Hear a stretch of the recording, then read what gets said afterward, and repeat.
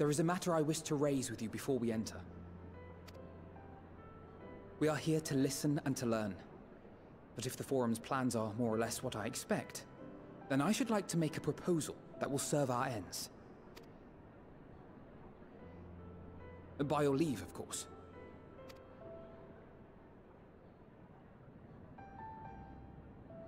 I don't see why not.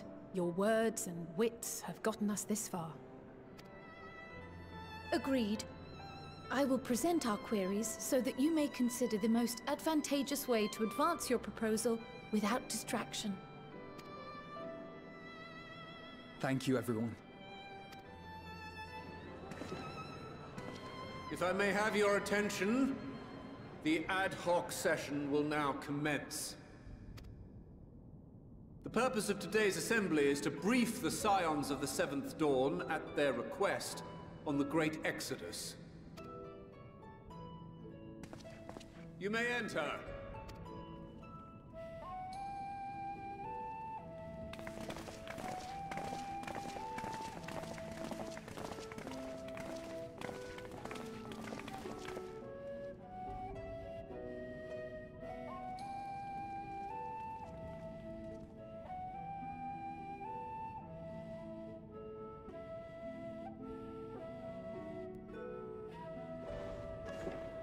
On behalf of the Forum, I commend your heroic actions on the Magna Glacies. We shall not soon forget your service to us, and the people of Radzat-Han. The Satrap, whom we have informed of the refugees' new arrangements, sings your praises as well. As an expression of our gratitude, we will endeavor to answer your questions as fully and openly as we are able. Then let us begin. First, it is the Forum's objective to ferry the life and knowledge of this star to the moon. Am I correct? You are. It is for this purpose that Sharlyan has labored these many long years. We have collected biological samples and scientific records from across the star. When the time comes, they will be moved from their places in Labyrinthos and Numenon and conveyed to safety. Once that critical task has been accomplished, we will begin transporting the Sharlayan citizenry, which has been categorized into groups. The earliest arrivals are to ensure hospitable environs for those who come after. Following our people, we will send those of other nations in turn, beginning with our allies. Radzat-Han was foremost among these. But since the final days have already come to Thavnair, we saw fit to include the refugees with earlier groupings. An ambitious plan. You have accounted for the safety of all nations and tribes, then? As many as we can. And how, pray tell, do you decide who to leave behind? To journey beyond the sky is an unprecedented and immeasurably difficult endeavor. Introducing sources of inevitable conflict would condemn all to certain death.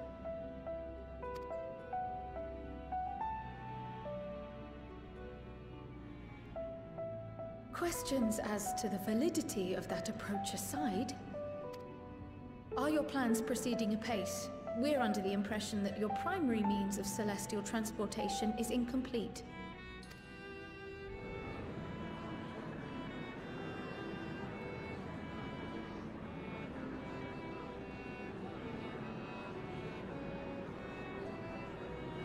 If only in that it does not meet our optimal parameters, that is correct.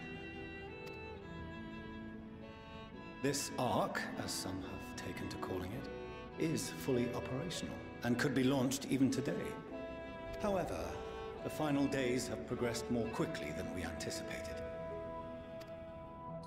At present, the ship is incapable of attaining speeds sufficient to meet our evacuation targets.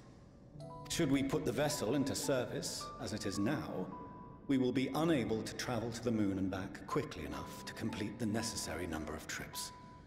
Precious lives and knowledge will be lost. Seven hells. Is there anything to be done?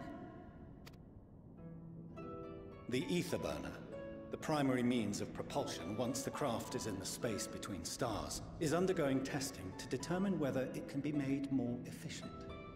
Though cargo is being loaded for the initial phase of the Exodus, we are prepared to continue our experimentation up to the day before launch, should it prove necessary.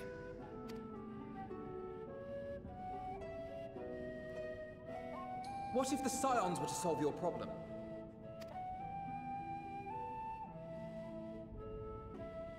We shall help devise a means to improve the ether burner's efficiency, on 2 conditions. If we succeed, you must allow us to meet with Daelen.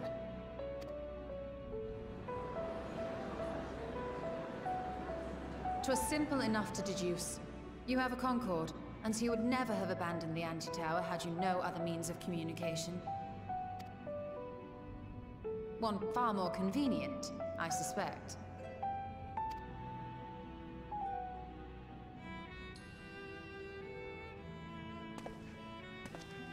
The second condition, also to be met upon our success, is that we be permitted to propose another use for your Ark.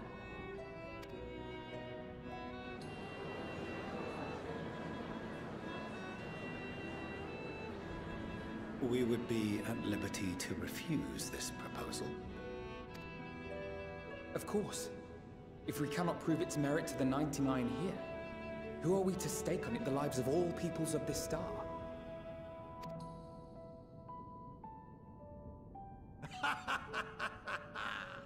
Delightful as always, Master Alphinaud.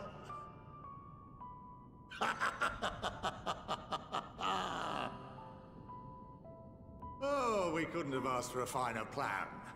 Allow us to solve this complex engineering problem of which we were entirely unaware until moments ago. What could possibly go wrong? The satire writes itself.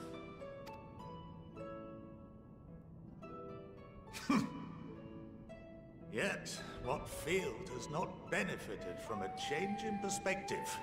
When we are at wit's end, what we need is not the same dry theories recited ad nauseam, but fresh inspiration.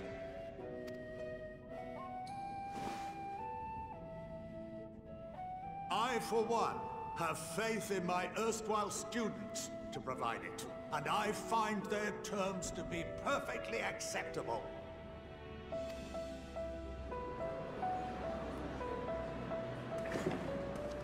Order! Order! We have no time to waste on debate.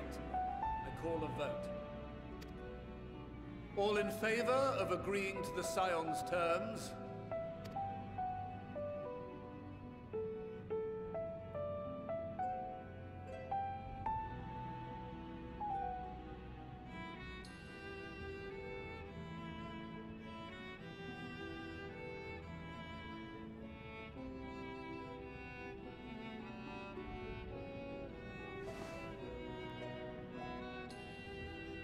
"71 in favor, 28 against. The ayes have it. Fortunaud, as the architect of this project, you are the best candidate to show them its current state.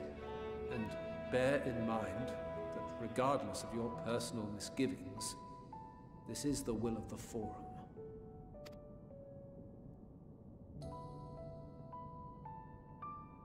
Very well.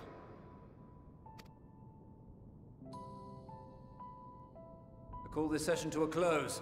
Return to your tasks with urgency. The final days wait for none.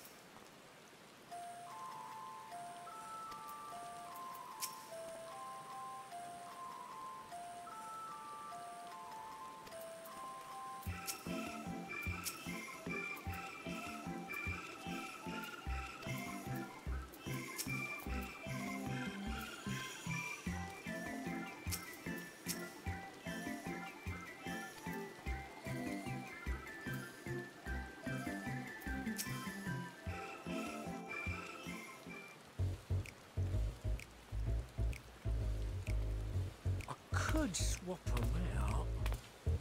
No, been there, done that. Down near lost my eyebrows. Think, Coco, think! We'd be well on our way to paradise. Visionaries patting themselves on the backs for their grand accomplishments if you'd only think! Yes, that does sound rather lovely. Yeah! I mean, Master Force, you know, what a pleasant surprise. We're not blasting off already, are we? The schedule remains unchanged, for better or worse. Which is why the Forum has elected to accept assistance in resolving the ether burner conundrum.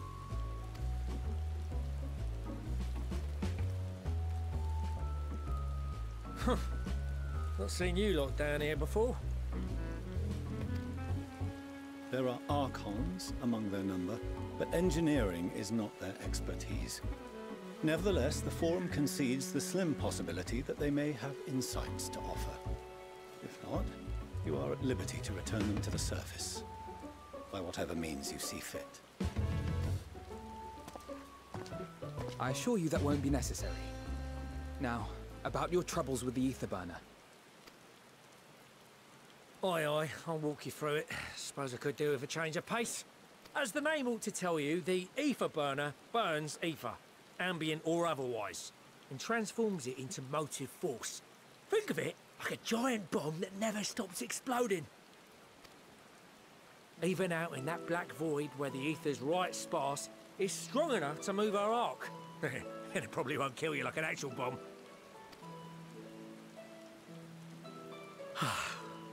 But it ain't perfect. According to my calculations, to travel to the moon and back fast enough for the Forum's liking, the conversion rate needs to be 6% more efficient. A measly 6%, you say? But if I could have squeezed even another 0.6 out of it, don't you think I'd have built it that way in the first place? Hast thou consulted with the Loporits? Yes, they too are conducting their own research, for lack of a ready answer. The moon's propulsion systems are considerable, naturally, yet they are commensurately massive. It is no easy feat to convert their technology into an efficient means of propulsion for a teeny tiny toy boat, as they say, and as I most certainly do not. Yes, exactly! Damn it all, I asked for refined adamantite and they send me uppity rabbits with inscrutable, ancient, incompatible technology! You're trying to drive me mad! Do you speak of Allegan refined adamantite, perchance? You know of it? Only in the most general terms, I'm afraid. 'Twas an alloy of Allegan make, but the secrets of its production were closely guarded. As I recall, the record stated it was vital to Dalemud's construction and launch. Aye, that's the stuff. No material more conductive far as I know. Slotting some ends like blowing up a dam and watching the river of ether come rushing through. Ain't a living soul that knows how to make it, though. We were fortunate enough to salvage some for the ether burner, just a wee bit, mind, from a chunk of Dalemud that came hurtling into the Northern Empty during the calamity. With more, well, that extra 6% efficiency would be child's play. It's a crying shame that we've no other sources. Surely the many shards of Dalemud scattered throughout Eorzea would suffice. Why not get the refined adamantite from them? Oh, we tried, believe you me. But only a few specialised pieces would have had any in them to begin with. Drive calls from Ragnarok-class internment hulks. Those are the prize bits we really need. I According to the Gleaners, getting to them means delving deep into the shards. And the defences are still very operational and very eager to blow them up. It's rough going in there, even for the cream. Not sure they'd make it out alive. Weren't we near that part of the Ragnarok when we went to destroy Bahamut?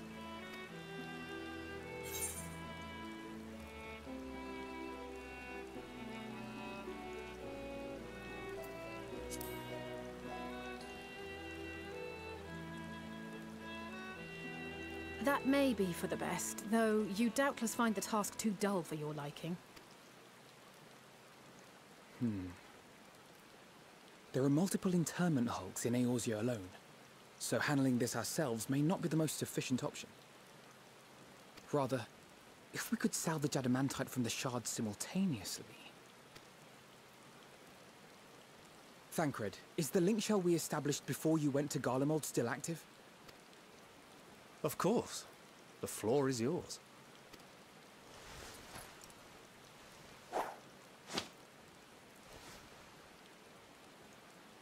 What's all this? Gathering firewood, so to speak. We alone can accomplish little, but joined by others, we may yet build a bonfire to carry us heavensward. This is Alphinaud. The Scions have need of you.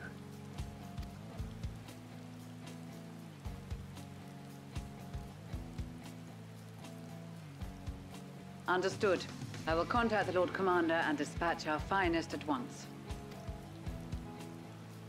My sisters are somewhat preoccupied with the final days, so I will lead the 12-Sword expedition myself. Are you aware of any other sources of refined adamantite?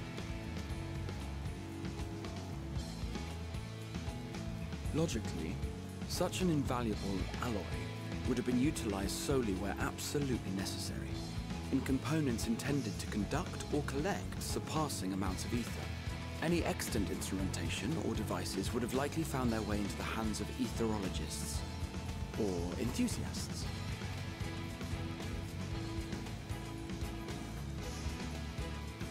Magical artifacts of Allagan design? The Eastern Alliance will send word to one and all. Are there other ways we may offer aid? No shards of the Lesser Moon scar our soil, but our stake in this cause is no less for it. Is there anything in Othard that might be of use to you? What did you say? Oh, you got friends in far places, lad. Anyway, if you're offering, I wouldn't say no to one of those Far Eastern sacred relics. Some of them can hold enough ether to summon a whole damn primal. Combine a source like that with the ether burner, and 3, 2, 1, kaboom! I gather you heard his explosive enthusiasm. Might you secure us a suitable relic? It shall be done.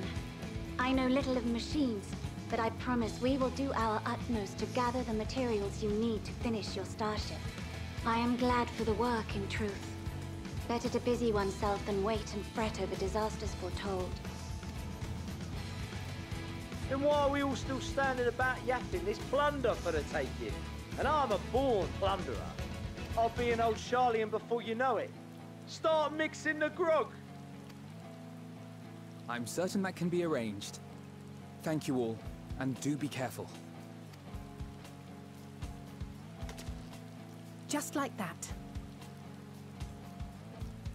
Aye, just like that. Our refined adamantite is on its way. Now let us consider our next steps, shall we? There's yet much to be done.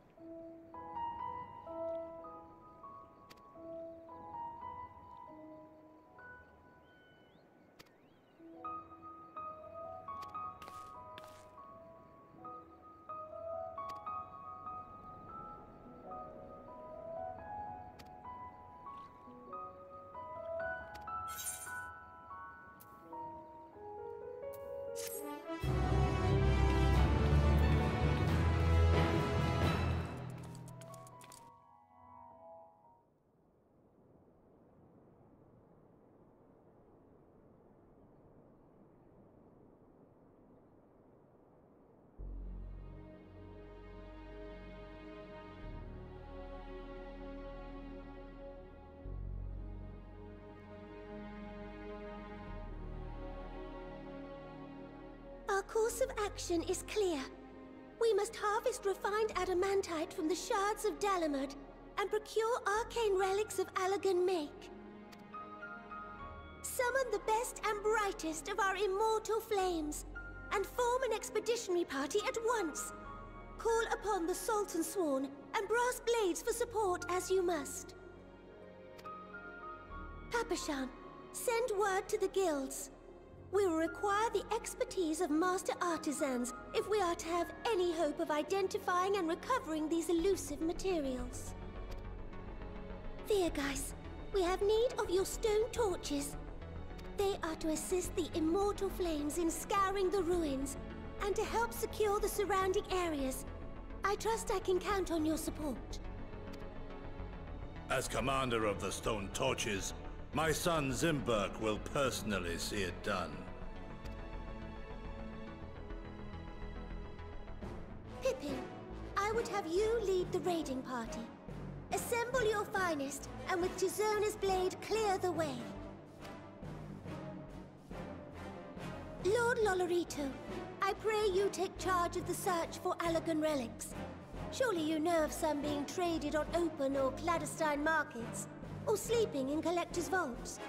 Of course, I ask not that you do this out of the kindness of your heart. By all means, profit on the transactions. I wish you the joy of it. The final days descend upon our world.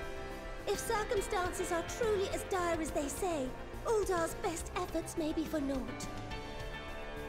And yet, when we Eorzeans rose from the ashes to rebuild our broken realm, did we not learn one simple truth?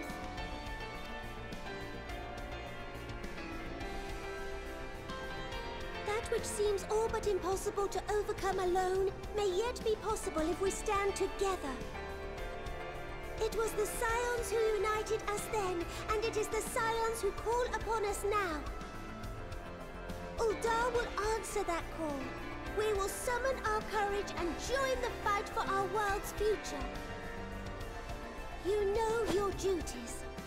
I, Nanamo Ulnamo, 17th in the line of Ul, bid you good luck and Godspeed.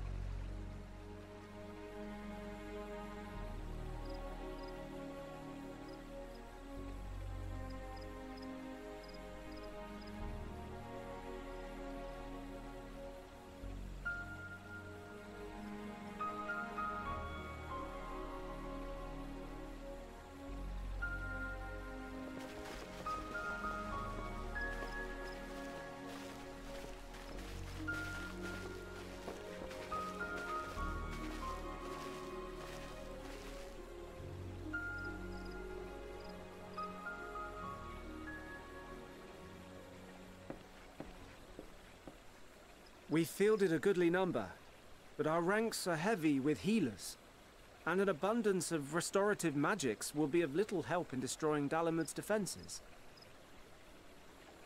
Still, it has ever been thus with Gridania. We must steel ourselves for a protracted engagement.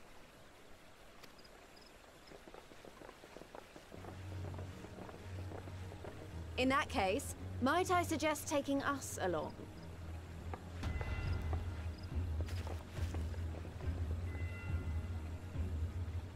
Commander Hext, what are you doing here? None of the shards in Girabania are big enough to hold an internment hulk. So we said to ourselves, why not lend our neighbors a hand? We thought you might be short on people with a talent for breaking things. While it pains me to admit it, you are right.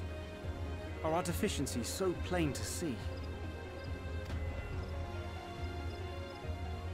It might have been a lifetime ago, but I was once one of the Scions assigned to the Shroud. I know this forest well. I know your people. And I know we will be stronger if we fight this fight together.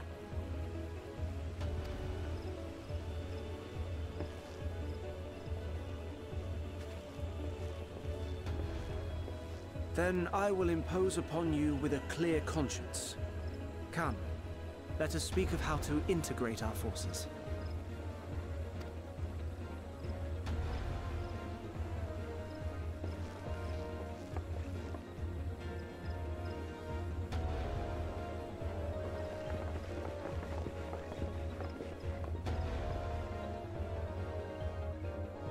I won't let it all be for nothing. I promise you, Papalimo.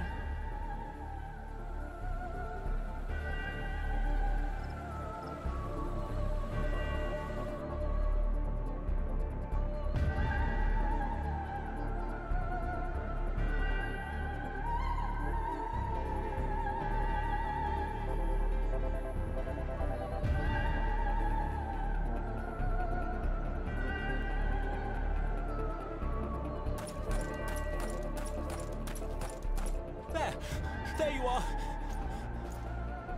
We've no time to waste, brother. Everyone has already...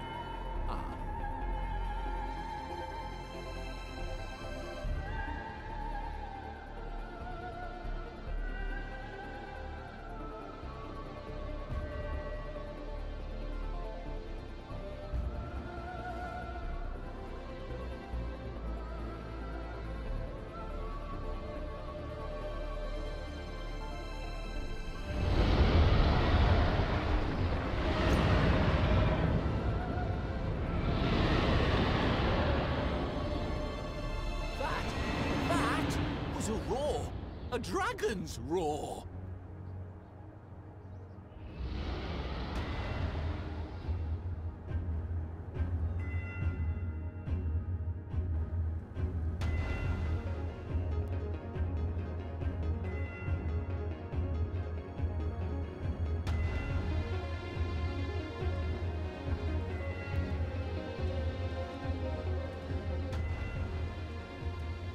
And so, in summation, the Eastern Alliance, as well as the Honorable Lord Lolorito himself, reached out to me for assistance in procuring these treasures of the divine, and I, in turn, do beseech the Confederacy for aid.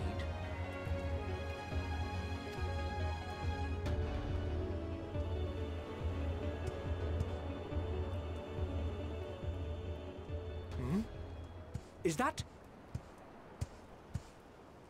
Hancock? What a surprise this is. And a fortuitous one at that. I have a favor to ask, you see.